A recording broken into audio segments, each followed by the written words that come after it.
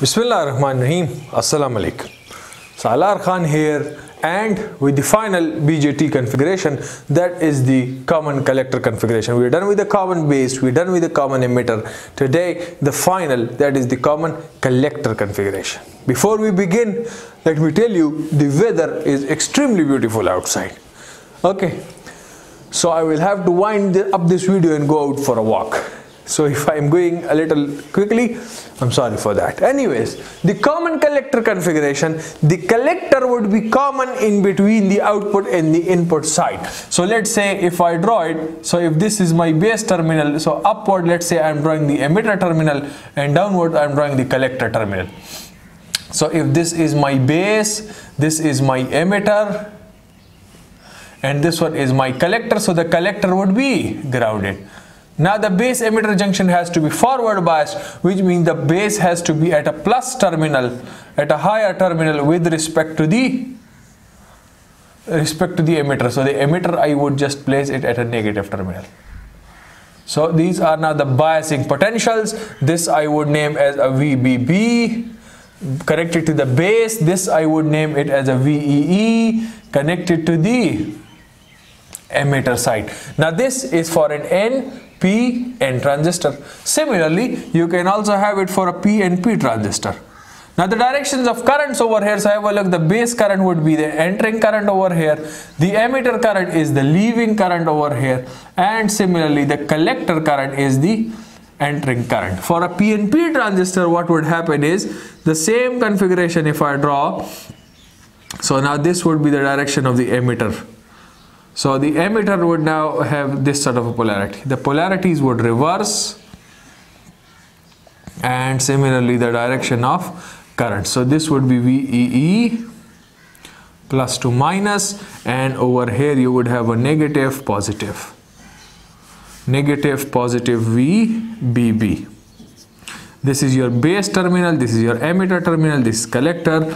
The base current would leave, the collector current would leave, and the emitter current would enter. So well, nowadays I'm liking a single color, not colorful, because that is a little distracting, maybe the change of the marker. What do you say about this? How about a single color or a colorful board? Let me know in the comment section.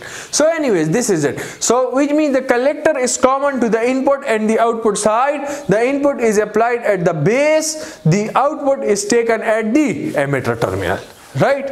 Yes sir. So what do you have? What do you have?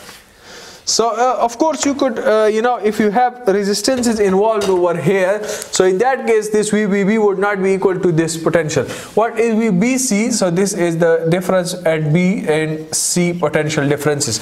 Over here BB and BC are the same because we have not got any current limiting resistance. Similarly VBE and similarly VCE.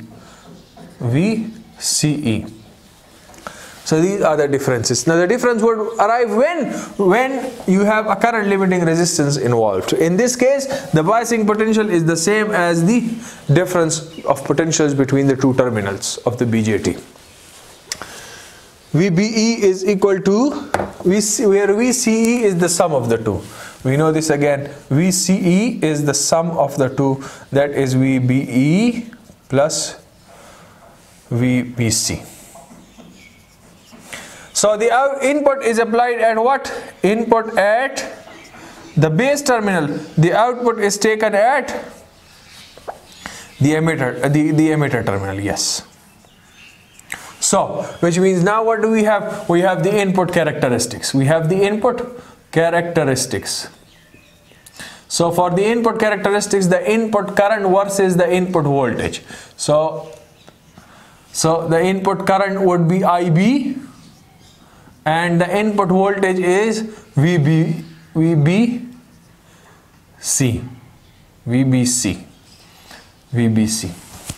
IB versus VBC or VCB. So the collector base junction is basically the reverse biased one. The collector base junction is the reverse biased one. VBC or VCB, which one is at a higher potential? So B is at a higher potential. So VBC is right. So VBC is the reverse biasing potential. So now you know very well IB is the base current. So you know from the early effect again, or the base width modulation. I will not go into the detail. What happens is, if the reverse biasing potential increases, this implies what? That the width of the depletion layer increases. If this increases, the width of the base decreases, which means that the recombination decreases. If the recombination decreases, this means that the base current decreases. So with the decrease of the reverse bias potential VBC, the base current IB decreases. Yes. So this is the curve. This is from the early effect or the base width modulation. Similarly, you have the output characteristics.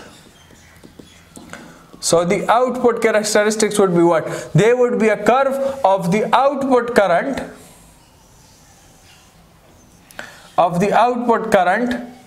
which is what? Output current is IE versus the output voltage, which is VEC. VEC or VCE, whatever it is. But here look for the proper ones. C is at a lower terminal with respect to E. We are considering this one. VCE, okay.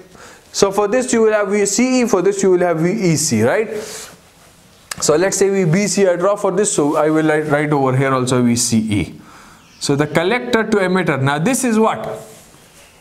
IE versus VCE would be what? So you know very well that IE is alpha times IC, or IC is alpha times IE, whatever it is. Let me just confirm it properly. IC is alpha times IE. IC is alpha times IE, right? And the value of alpha is about 0.95 to 0.99 somewhere, which is approximately close to 1, right? So if this is approximately close to 1, this would imply that IC is approximately equal to IE. Although a little smaller, but approximately equal to IE. So which means that this curve could be the collector current versus VCE, and the collector current versus VCE we already know from the previous video. Versus VCE we know from the common emitter configuration of the diode. We've seen in the previous video in a greater detail. So this is the curve. This is the graph. This is the graph like this. This is, let's say, for IB1, this is for IB2. So as IB increases, IC will increase, or IE will increase. Yes, so we've already seen what was this voltage. In the previous video we calculated this voltage from point 2, where the current level was going from the saturation mode. This one was the saturation mode into the active mode. This was going from the saturation mode to the active mode, right? Yes. Now, so these are the output characteristics. Of course, this current could be a little greater for this common emitter configuration, right? Yes. Similarly, you can find out the input and the output resistances from here. So the input resistance from the change of voltage to the change of current. You could do manipulations in terms of beta and alpha and this and that. We're not interested. I'm not interested. Similarly, you can have the output resistance from here, which would be the change of VCE to the change of IE or IC. So you can do the manipulations again by yourself. Whatever, I have a point to tell you. The VCE is what? Whatever it is, but I need to tell you about the breakdown voltage. VCE, right? Collector to emitter would be a reverse bias voltage. So I need to tell you about the breakdown. I need to tell you something about the breakdown.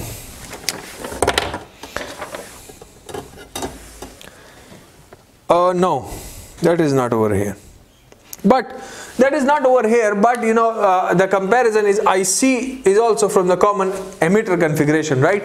So in the common emitter, what do we have? I told you in the previous video, and this point I missed again, that if this is the reverse current, the reverse leakage current, versus the reverse breakdown voltage. The reverse voltage, right? So ICEO is greater than ICBO. I already have told you this. ICEO is greater than ICBO. But the breakdown potential, I also have told you, of the collector base junction is greater than the collector emitter junction. The breakdown voltage VCE is less than the breakdown voltage of VCB. Common emitter and common base. So have a look. This would be ICEO and this would occur at a lesser voltage. ICEO, and this is the breakdown voltage VCE. And similarly, this one is your ICBO, and this is your breakdown voltage VCB. Fine. So this is what related to this. We could see that after this we could have a breakdown, right? So we know this from the previous video. So this one I missed in the previous video again. The multiplication factor and this and that, so you know. The input characteristics, the output characteristics, you know, whatever it is. Now similarly, I may have used the word early voltage by extrapolating the curve to the left hand side somewhere. So you should not go into the detail of that, just let it go. For finding out the resistance, just go for the change of voltage to the change of current ratio, right? Yes. Now the thing is that over here again the characteristics are what? If I talk about some characteristics of this, so the characteristics is that it has a low input impedance. It has a, now this is used mainly for impedance matching. This is mainly used for impedance matching, and impedance matching is what? So you know this better than me. You could have studied it in your network theory. The use of transformers. Nothing to do over here for now. The second, why is it used like this? Because its input impedance is low. The resistance input is low, right? This is one property. Another is the output resistance is also not high. This is also low. Fine. Then we talk about the phase shift. So again, it does not provide any phase shift. Phase shift is equal to 0 degrees. Then you have what? The current gain is low. The voltage gain is low. The voltage gain is low and the current gain is high. Why? Because it is providing it, multiplying it with a bigger factor of a beta plus 1. Beta is quite a higher value, right? Yes. No, this is a mistake. Anyways, I'm coming to this. The power gain would be moderate. If one is high, the other is low, so the power gain is moderate. Now I have not mentioned these points earlier. I did not talk about this. Gamma is a factor. We have a current amplification factor of gamma. As alpha and beta, we have a current amplification factor of gamma over here. So let me write the current amplification factor in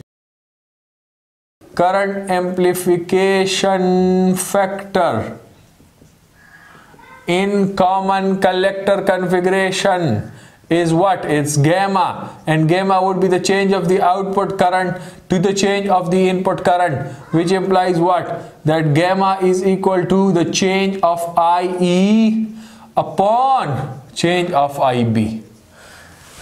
So this is what it is, right? How IE varies as a function of IB. So let's say we have a look through a formula. And what is that formula? So I've written it over here. We know that IC is equal to alpha times IE plus the leakage current ICBO or ICO, whatever it is. Then you also know that IE is equal to IC plus IB. So if you put this 2 in 1, IE is equal to, put the value of IC, alpha times IE, we've put where? Over here, plus ICBO plus IB right? Yes. So you can just put it over, take the L minus alpha over here, IE is taken common, IB plus ICBO. 1 over 1 minus alpha, IE is equal to gamma times IB plus gamma times ICBO, where gamma is what? 1 over 1 minus alpha. Gamma is 1 over 1 minus alpha. Right? So this is what I have. So the current gain is quite high in this case. 1 over 1 minus alpha is beta plus 1. Yes, so we see this in the next video, the difference between, I talked about beta plus 1 over here. So 1 over 1 minus alpha is beta plus 1, and we see this in the next video. So that's all about it. That's all about the common collector configuration, the input characteristics, the output characteristics, the design of it. So that's all about the BJT configurations as well. See you in the next lecture, where we try to just summarize the things with some little points, and after that we'll go on to the DC biasing of BJT. Till then, take care of yourselves and everyone around you. Goodbye.